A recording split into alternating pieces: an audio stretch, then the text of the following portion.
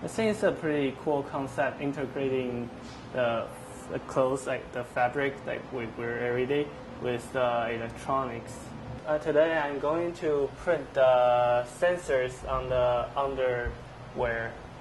Once everything is set and ready to go, and then it will start printing.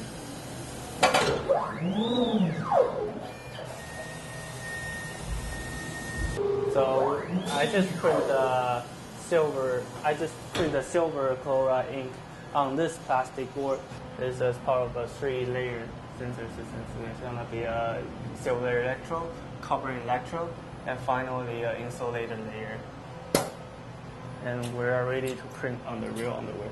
Obviously, this is a very challenging project, but I think it's going to be very meaningful, and it's going to be a lot of fun. First, I need to clean the stencil.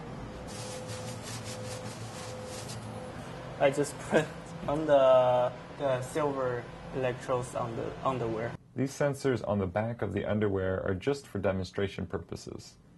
In the analyst paper, the NanoEngineers tested the sensors that they printed on the inside elastic waistband of the underwear, because that inside elastic waistband position enables the sensors to be in close, constant contact with the skin, and these sensors will be monitoring the biomarkers that are found in the sweat.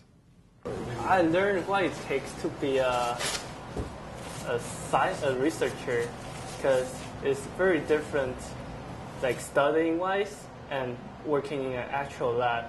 Because researching in the lab, you're dealing with cutting-edge problems, and it's not like textbook. There's always gonna be a solution, and you have to kind of, go out there and find that solution. And it's not gonna lay out there in the textbook for you.